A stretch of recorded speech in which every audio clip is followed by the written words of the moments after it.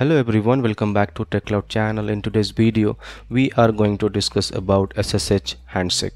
So in this video we will talk about like what is SSH, what is SSH Handshake, client hello, server acceptance, key exchange, and we will also look into some failed or the issues we face during the SSH Handshake. So let's first see what is SSH. SSH stands for Secure Shell, and it's a cryptographic network protocol that provide a securely access to the network resources. It also provide access or we can manage the remote computers or devices remotely, and that helps to manage the remote computer and devices over unsecured network. It provides encrypted communication that ensure the data privacy and integrity of the traffic. Now let's see the SSH handshakes. Here on the screen you can see there is a host A and between the server, which is TechCloud. So they are communicating over SSH, which is port number 22. SSH has port number 22. They are communicating over a secure channel, an encrypted channel. There everything they are communicating over or every data they are sharing is encrypted, or we can say in general language in a unreadable format, on unreadable text. What actually they do, so they fall for the SSH protocol, and that form a secure and encrypted channel for the communication. It is between a client and the server. They also exchange some secret handshake, and then it is exchanging a sensitive information between client and server over the communication, and that process between the source and the destination, between the server and the host, they break down some process that called as client hello, server hello, and key exchange that provide a secure and private network for the data. Now let's see. So here we have a host A and the another server. What happened? A client initially send a connection to connect to the server. After that, server reply back to the client, or server send a reply to the client with the public key. There they negotiate some parameter, that parameter called as the encryption algorithm, hashing algorithm, and then they open a secure channel. There the user get login into the SSH server or SSH destinations. What they actually exchange, let's see here.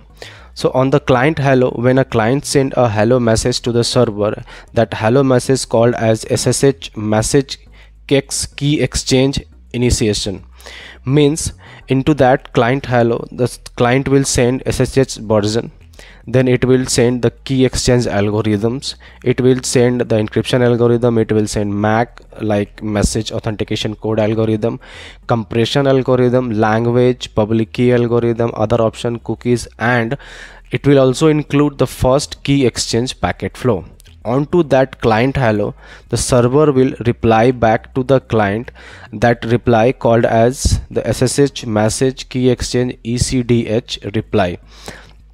So onto that reply, server will send again the SSH version that is matching according to the client, then the key exchange algorithm, similar encryption algorithm match with the client, MAC, compression algorithm, language, public key algorithm, other option, and the cookies.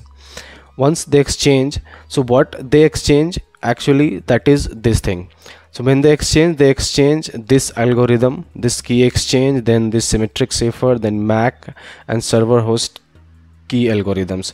This is the algorithm they use, like ECDH, SH2, NISTP 256 and the others. Then accordingly they use AES256 as the cipher, symmetric cipher, and then they also use some MAC like HMAC, host MAC, SH2 and then 256, and under the server host key algorithm they use some RSA, SSH RSA keys. So that's how they communicate. Here on the screen we can also see like some way of SSH input. For the SSH we can use a Putty application. It's an application we can download from the Windows, and there we can just see we can just put the host name or the IP address of the destination server or SSH server, and then we can just go with the SSH. Or even we can try it from the CMD command prompt by putting this command like SSH and the IP and the username, or we can have like this SSH user at the IP address. When we do SSH, we can also have some kind of problem, or we can face some issues like SSH handshake failed. So if there is a handshake failed, means they are unable to match the key exchange. The server and client is not able to match the key exchange. Then we can see authentication error. Authentication error means whoever is trying to access that SSH server is not allowed to access, or maybe they are putting the wrong credential. We can see like connection refuse. Connection refuse means access to that SSH server is blocked. It may be blocked by some local firewall, endpoint security, or the network firewall. Then we can see some key mismatch. So for the key mismatch, we can see in the error output, or we can look into the Wireshark analyze. We can look into the Wireshark log.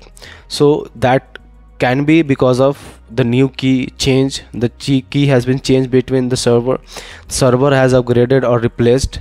So it might be possible that client is trying to connect with the same server IP, but that server is physically changed and having the old IP like that. Then we can see the slow response. Slow response is somehow a network issues, that the server is not responding quickly, and then our packet is also taking some long time to reach to the destination server, and there it is getting, it can be possible of like multiple hosts in between, multiple hops in between the source and the destination server. Crash login means there must be, or there might be a session limitation, that in case somebody else, like from maximum 5 user, after 5 user if somebody else login, then they will have the crash login. We can also see kind of like SSH window disappear. So the moment we open SSH and then enter the IP, that window just disappear. So that may be because it is unable to connect to the server. It might be possible of the application issue, or then we may be having kind of like internet issue in our local desktop or laptop from where we are trying to access to the server. So this is all about SSH. Thank you for watching. Please do like, comment, share and subscribe, and let us know in case of